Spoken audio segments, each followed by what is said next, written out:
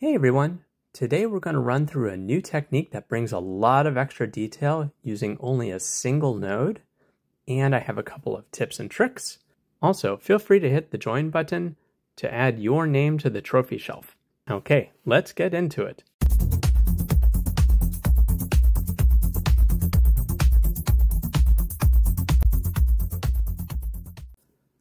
Alright, so today we're going to talk about a new technique that came out pretty recently called Attention CFG.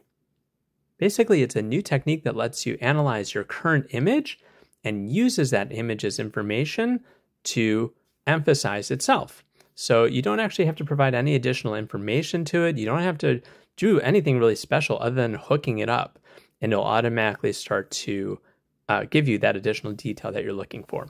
So as you can see in the example here, we basically have a smiling woman, holding a hot chocolate mug, etc., etc. And I have a few different examples here, but I essentially want to just show you what this new node does. It's a foundational node, so you don't have to download anything special, and it's called Self-Attention Guidance. And if you don't have this node, just make sure to update your ComfyUI overall implementation using the Comfy Manager, and you'll have this node. And it's a very, very simple node. There's basically two parameters here, and an input model, and then the output of that model. And so you may wonder, well, what's the numbers that I have to provide here? I'll show you actually what it looks like with different settings, so it kind of gives you a feel for it, but really you can provide whatever level makes sense for you for that image. And in terms of what you actually put into it, so you're going to pipe in, I'm using the Use Everywhere node in this case, you're piping in your normal model, right? Your normal checkpoint. You're providing the values. Of course, you can turn these into inputs as well. And then you're outputting this, and this is then going directly into your sampler. So it's a very simple sort of update here. And additionally, if you have, let's say, IP adapter, or if you have LoRa's or other sorts of enhancers, you just chain them into this overall chain. And then, of course, the end result is you want to put it into your sampler. And so once you've done that, that's it, right? Then your outputted image has all that extra detail. Also, please feel free to share and like and subscribe. Now, one thing to keep in mind, because this node is doing kind of a self-introspection, a self-assessment of the image that you're going to be creating, and it's going to be enhancing it, it does take a little bit of extra time to your overall render. So you may want to put this into a group for additional detail or something. You may not want to run it all the time. Now, is it significant amounts of time, right? Are you going from seconds to minutes? No. But I did find, for example, for a lightning model, typically a 2-second render now it becomes about 4 seconds. A non-lightning model maybe 3 or 3.5 seconds, and now is about 5. So it does add a percentage-wise a significant amount of time. So if you have a lot of renders going through, right, you may want to first kind of render without your self-attention guidance first, and then coming back and adding that additional detail, maybe adding your upscale models, and kind of maybe put it in that section of your workflow. However, it is a very cool node, and it's only one node. So once you plug it in, you see the imagery right away. Okay, so with that being said, so what did I do here? So I wanted to show kind of what it looks like for different settings. So you can see each one of these guys. I have, 0.5 here. I'm first doing kind of like the scale setting first. So 0.5, 1, 2, 4.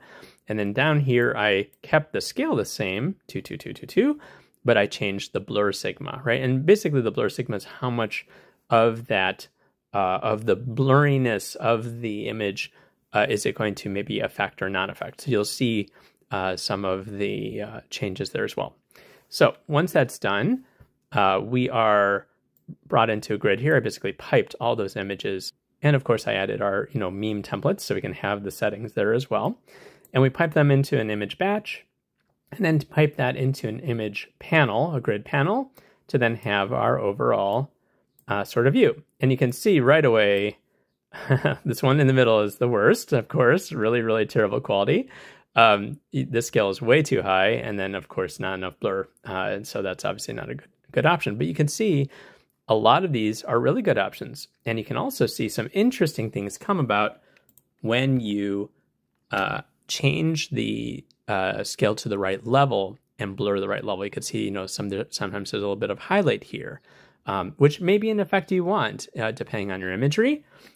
Many times, if you, again, go too heavy, you can see the effect there. But essentially, you can see there are some really good settings here that look really natural. And you're like, well, this is great, but what does my original image look like? So if I come back to all the settings I set up, right, I actually did set up the control model, right? So you can see the control versus the additional one.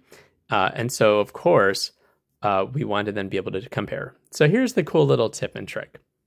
So remember the use everywhere.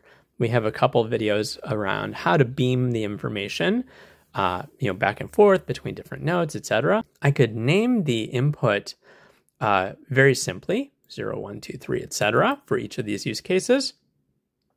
And I just simply take my image comparer node, which I usually use to go scan back and forth, and I change the input names to that same use everywhere title. So essentially, I don't have to do anything special to rewire new images I want to compare. I just have to rename the image input. So if this case I said use case 3 and re-render, it's done. If I say use use case number 1 and re-render, it's done, right? And I obviously at the bottom I could see, right, I have the different setting here. But you can see also one of the things I really like about this attention node is that sometimes the common issue that we see with some of the SDXL renders where people have 3 fingers, this will actually fix a lot of the times, fix the finger issues. So in this case, I have 4 and 4, so I'm okay, but definitely something to check out as well, because that's a very quick fix for that effort. And as you can see, I found to be most effective to have a very small scale and blur sigma setting.